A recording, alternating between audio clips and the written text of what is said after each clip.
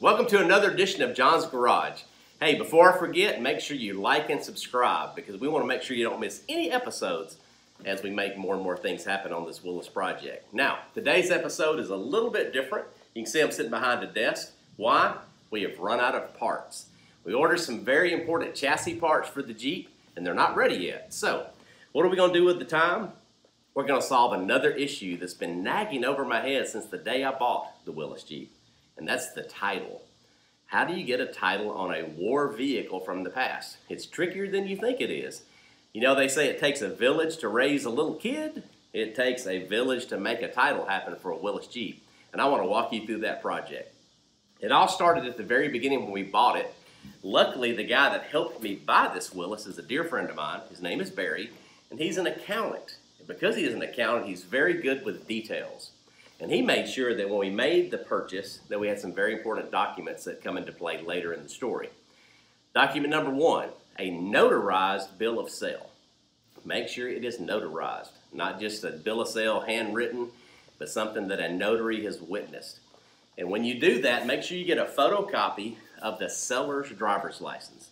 In this case, it was the widow of the previous owner of the Jeep. So we're glad we have that because it comes into play later in the story. And then also there's something called an odometer disclosure, and it's actually a document that shows the mileage on the vehicle at the time that you purchased it. Those three documents are very important. So we got those. I took those three documents to my local title specialist. Her name is Bert. She's awesome. She's helped us with a lot of transactions over the years. And she said, well, you've got a little problem. And the problem is the Willys never had a title. Here's why that happens. On a surplus war vehicle, back in the 40s when they were getting rid of all of these Willys Jeeps and other military vehicles, they did not issue titles to folks. They gave them a certificate of origin is what it was called. And that wasn't a problem in the 50s because in the 50s, just like you see this plate that was once on the Willys, you could register a vehicle using a certificate of origin. No big deal.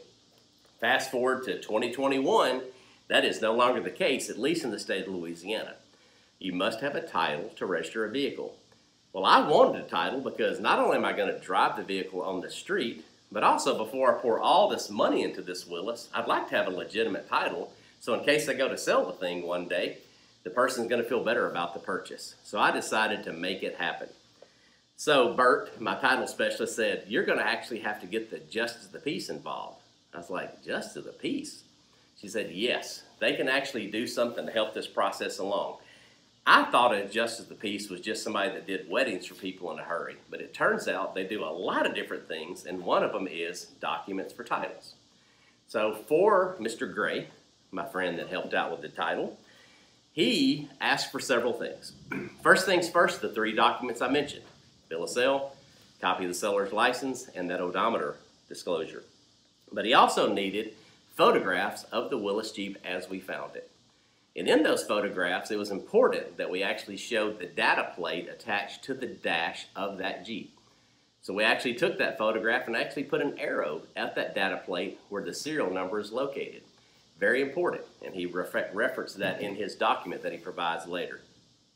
He also wanted to make sure that we had, that's all he asked for, my bad. So we mailed all that to the judge, Judge Gray, and he created what we call a court order that shows that I actually own the Jeep. He goes back to the bill of sale date. He says that on this date, I purchased the Jeep from the widow, and he actually issued this court order. Now, this court order has a lot of power to it. When I took it back to the title specialist, once she saw the court order, it's game on at that point. She turns in the court order, submits it to the DMV, and the DMV actually returned a title to me with the serial number on the VIN section of the title. Now let's talk about the importance of that because I've mentioned there's another couple of ways that people register Willys Jeep sometimes.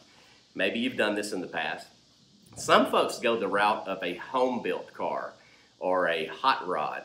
Reason for that is because when you build a hot rod or a home-built or a kit car, there is no VIN because it wasn't built by a manufacturer.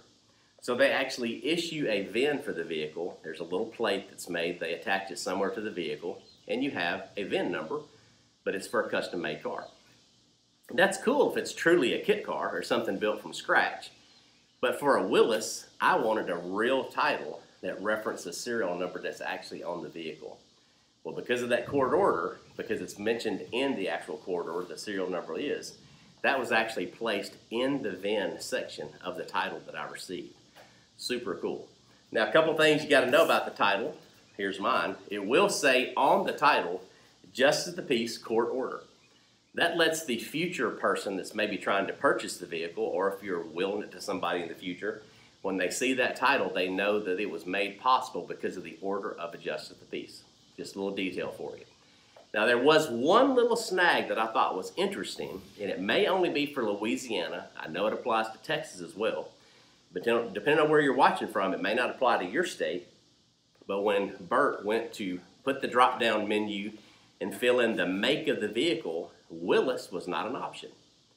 For some reason in Texas and Louisiana, you cannot title a car or truck or off-road vehicle as a Willys, nor can you choose MB for the model. So, what does my title say? 1941 Jeep. No model, just a make of Jeep.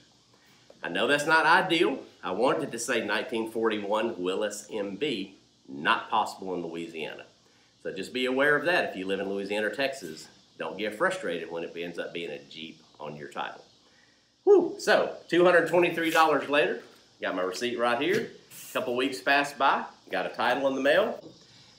Didn't leave with a plate because that Jeep is not ready to drive yet. No sense in paying for a plate before the vehicle's actually ready to roll. So, I hope this has been helpful to you. A lot of work went into it, but you can get a title for your Willys MB. Now, as we move forward in episodes, because of this part shortage, I want to just give you a heads up. We're going to see some different vehicles in future episodes. We have a lot of friends that have different issues with their vehicles, and I'm hoping that you'll stay tuned in because the issues that we address are kind of universal to a lot of vehicles. So you're not really wasting your time. It may apply to your Willys project if you're focused on that. But I wanted to give you a heads up because until those chassis part comes in, there's really nothing else we can do to the Willys at this point in time. So please stay tuned. Don't forget to subscribe, and we'll see you next time on the next edition of John's Garage.